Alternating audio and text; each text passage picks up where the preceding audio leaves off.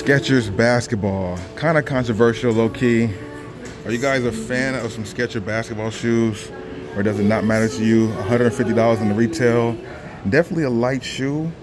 You know what I mean? Forget all the players that wear these, but I know Randolph, was it Julius Randle, wears some of these, right? I think there's a couple other players that do too. $150 in the retail, got Goodyear outsoles.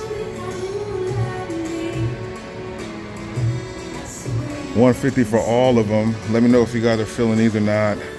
Kind of iffy to me, maybe just because of what I know Skechers to be and not really known for basketball shoes. But in 2024, it's about new things. All four of these are $150. Let me know if you guys like any of them.